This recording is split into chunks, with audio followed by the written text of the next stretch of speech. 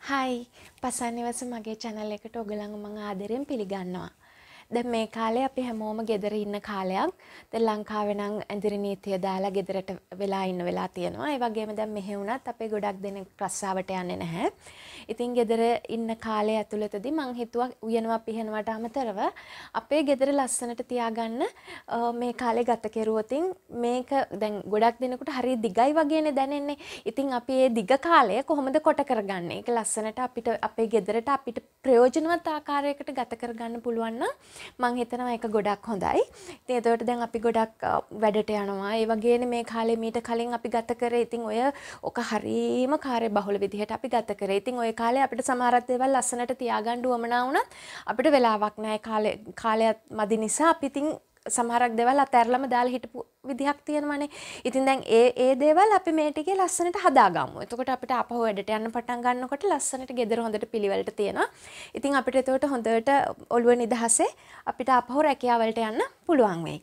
ඉතින් එහෙමනම් මං හිතුවා පටන් ගන්න පොඩි වීඩියෝ මාලාවක් ඕගොල්ලන්ට කොහොමද අපේ ගෙදර දොල තියෙන රෙදි ඇඳුම් පැළඳුම් ලස්සනට නමලා කබඩ්ස් වලට අහුරගන්නේ කියලා. දැන් අපි මුලින්ම කබඩ් එක අස් කරන්න කලින් දැනගන්න ඕන හරියට කොහොමද මේවා නමලා පිළිවෙලකට තියන්නේ කියලා.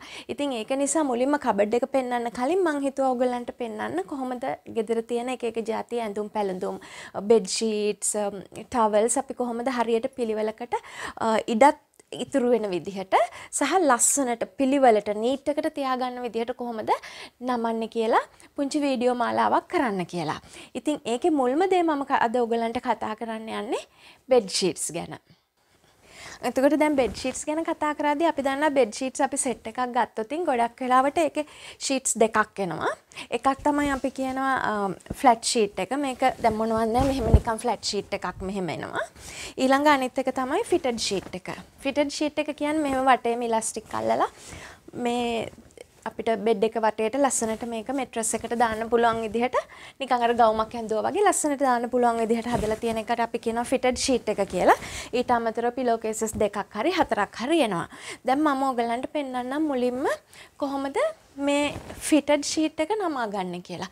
එන්න එහෙනම් අපි බලමු කොහොමද කරන්න කියලා.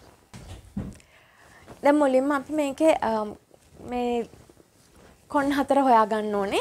දැන් මේක මේ මෙට්‍රස් එකට දාන්න තියෙන නිසා මේකේ දැන් සාමාන්‍යයෙන් කොන් හතරක් ලස්සනට හොඳට පැහැදිලිව තියෙනවා. මේ කොන් හතර ඉස්සරලාම අපි හොයාගන්න ඕනේ. මේ වගේ දැන් මේ අපි බෙඩ් ෂීට්ස් හරි ඇඳුම් හරි මොන හරි නමනකොට හැම වෙලේම මතක තියාගන්න ඕන හොඳ ෆ්ලැට් සර්ෆේස් එකක එහෙම නැත්නම් හොඳ සමතල මතු පිටක තමයි නමන්න ඕනේ. ඉතින් ඒකට පුළුවන් බෙඩ් එක පාවිච්චි කරන්න එහෙම නැත්නම් අයනින් ටේබල් එක උනත් පාවිච්චි කරන්න පුළුවන්. හරි දැන් මේකේ කොන් හතර මම හොයාගත්තා. මුලින්ම කරන්නේ මේ කොන් හතර එකට ගේන්න ඕනේ අපි.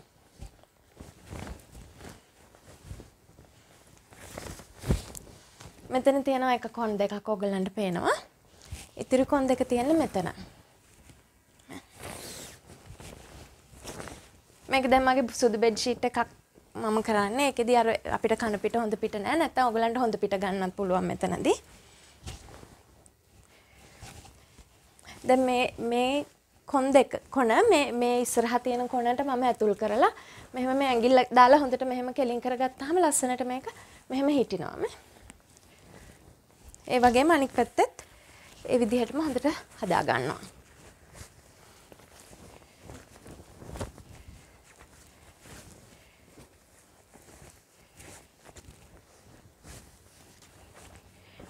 මේ ඔයගලන්ට පේන ඇති දැන් මේ විදිහට ලස්සනට මේ කොන් දෙක දැන් මෙතන එකතු වෙලා තියෙනවා මේකේ. මෙතන එකතු වෙලා තියෙනවා මෙහෙම.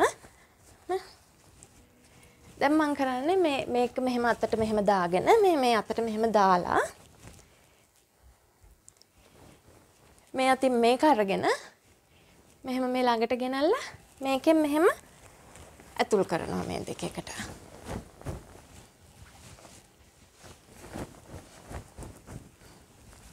පේනවද දැන් මේ දැන් මේ ඔක්කොම මේ මගේ අත මත තමයි මේ ඔක්කොම මේ මැහුම් පාරවල් තියෙන්නේ මෙතන මේ.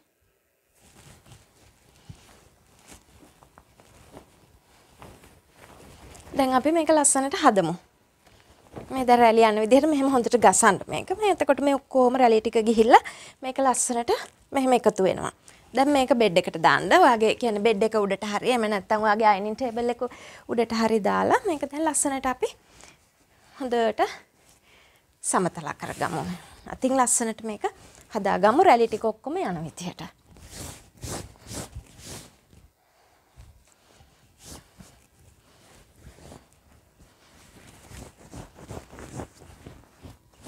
මේ යටත් රැලි තියෙනවනේ මෙහෙම මේ උස්සලා මේ ටික ඔක්කොම ලස්සනට හදාගන්න.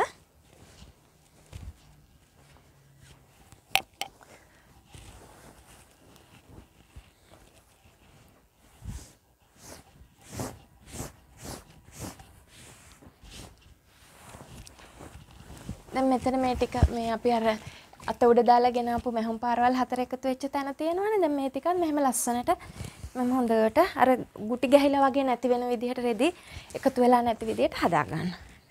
දැන් අපි හරි දැන් හිමින් මේක බේසිකලි කරන්න ඕනි අපි ලස්සනට කොටුවක් වගේ නමා ගන්න ඕනි දැන්.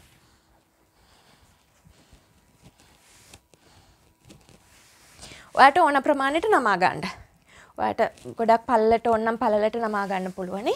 ගොඩක් ඒ කියන්නේ පළලින් අඩුවට ඕනනම් ඒ විදිහට නමා ගන්න පුළුවනිම. දැන් මේ ටික හරි. දැන් අපි සාමාන්‍ය බෙඩ් ෂීට් එකක් නමන විදිහට මේක හදා ගන්න, නමා ගන්න පුළුවන් මෙහෙම.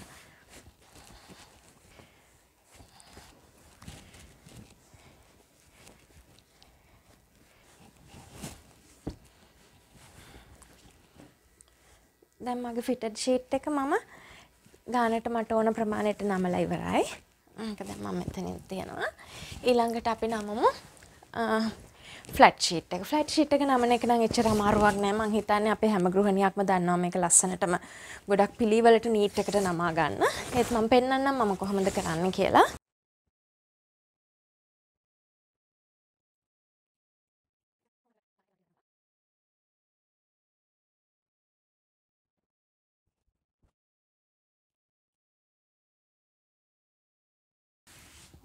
දැන් මේ ෂීට් එක නමද්දිත් අපිට මේ පළල ප්‍රමාණයටම නමා ගත්තාම මේක ලස්සනට අහුර ගන්න පුළුවනි.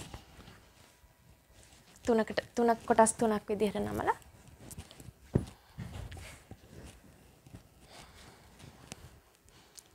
ඔන්න දැන් මේ දෙකම ලෑස්ති. ඊළඟට මම මගේ පිලෝ කේස් දෙක නමනවා. පිලෝ කේස් දෙකෙන් මම එක පිලෝ කේස් එකයි නමන්නේ. අනිත් එක මම පෙන්නන්නම් මොකද්ද මම කරන්නේ කියලා. නිකන් මේ විදිහට 3ට හරි 4ට හරි ඔයාලට කැමති විදිහකට නමලා මේ ටික ඔක්කොම අරගෙන එකට ඊට පස්සේ මම කරන්නේ මගේ මේ පිලෝ කේස් එකක් ඇතුළට මේ ටික දානවා.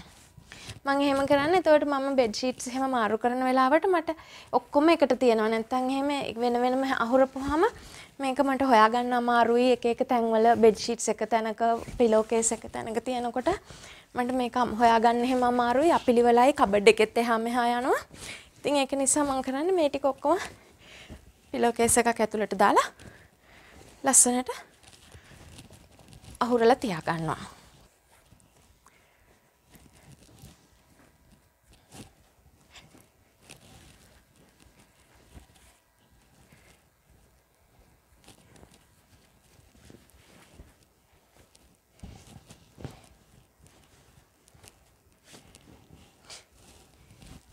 මේ විදිහට දැන් ඕගොල්ලන්ගේ බෙඩ් ෂීට් සෙට්ස් 3ක් 4ක් විතර තියෙනවා නම් මේ විදිහට අහුරගත්තාම එක උඩ මෙහෙම අහුරලා තිබ්බහම ඔයාලට එක එක සතියෙන් සතියට බෙඩ් ෂීට්ස් මාරු කරනකොට එක සෙට් එකක් එකට තියෙනවා. ගත්තා හේතු අනිත් සෙට් එක හොදලා මේ වගේම පැක් කරලා තිබ්බහම සතියෙන් සතිය ඕගොල්ලන්ට මාරු කරනකොටත් පහසුයි. ඒතකොට මික්ස් වෙන්නේත් නැහැ.